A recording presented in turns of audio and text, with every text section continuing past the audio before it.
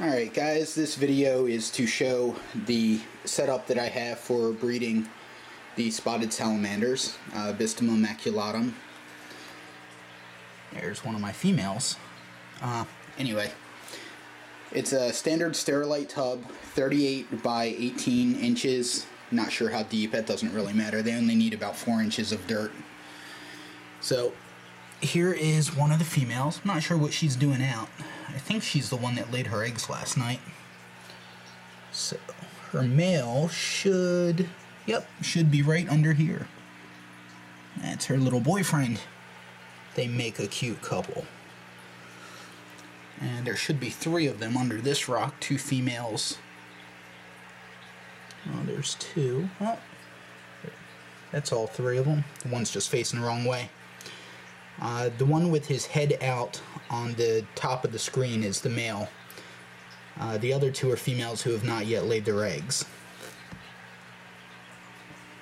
This is the water that they'll breed in. I keep this on so that, not that there's much of a likelihood that they'd ever drown, but just to make sure they have an easy way out. Also, the holes in the grate seem to be a very slick plastic that's easy for the female to draw the spermatophore off of. Really not sure what she's doing now. That's kind of strange after she just laid her eggs. Anyway, they lay their egg mass in here, and then the eggs go in here. Don't worry about that one that's all broke up. That was actually one. About half of them hatched, and the other embryos stayed all white. They weren't fertilized for some reason.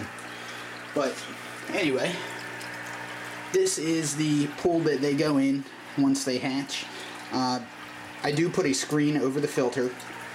Obviously, you don't want the little guys getting eaten up by the filter. But there's an air stone, and unfortunately there's a snail. Can't get rid of those guys once they get in there. But this is the setup that I have. I usually bring about 1.5 cups of detritus and sit it on the rock formation in the middle to give them something a little better to hide in. They do share this area with some invertebrates. I've got water fleas breeding in here, as well as a couple different species of amphipods that I use as their primary food source. I don't feed them once they're in there. But there you have it. This is my basic setup for my adults.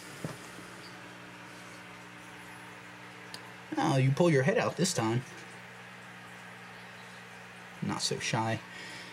Anyway, my basic setup for the adults and the breeding setup for the babies. So at the end of the season, when they start to morph and they come out of the water, I'll do a segment on the starter set. Hopefully we'll get 40 or 50 babies out of this hatch, and I have 2 more females that lay, so might end up with up to 150 little ones hatching out, depending on how they do in there.